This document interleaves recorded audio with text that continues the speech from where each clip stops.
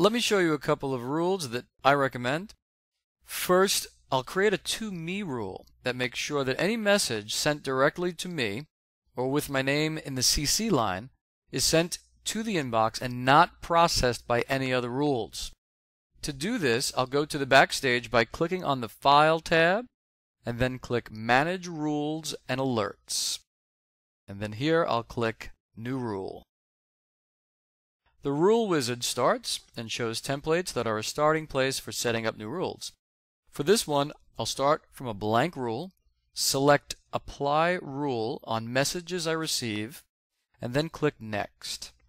Here I'll select where my name is in the To or CC box. Now there are similar ones on this list, so I'll check very carefully. Then I'll select Stop Processing More Rules. And that's it.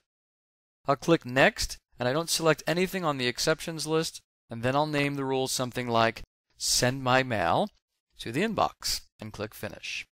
Consider now if you regularly receive email from specific discussion groups or on specific topics that you enjoy reading. Remember the Read folder we created?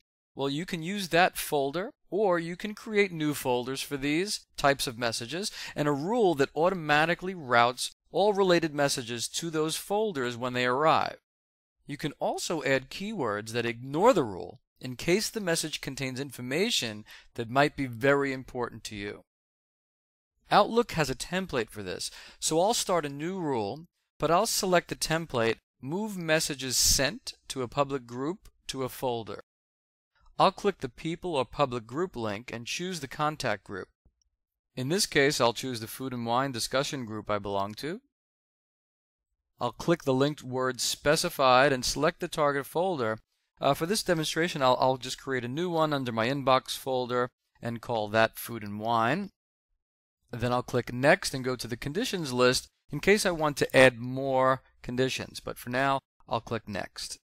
It'll take me to the exceptions window where I'll select two of them so the important messages or the messages that I might deem important go straight to the inbox.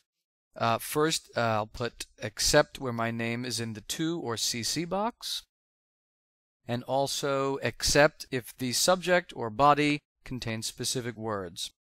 And now in the description area, I'll click Specific Words and type all of the keywords that would cause me to want to read the email immediately, and click Add after each one.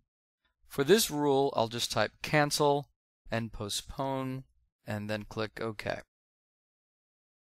Next, I'll change the name to Food and Wine News and click Finish.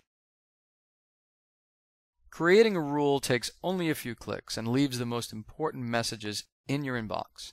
Now, if I wanted to quickly find out what was going on with my Food and Wine discussion group, I can easily go to that folder where the messages are organized and not lumped in and distracting me from client inquiries or urgent business matters.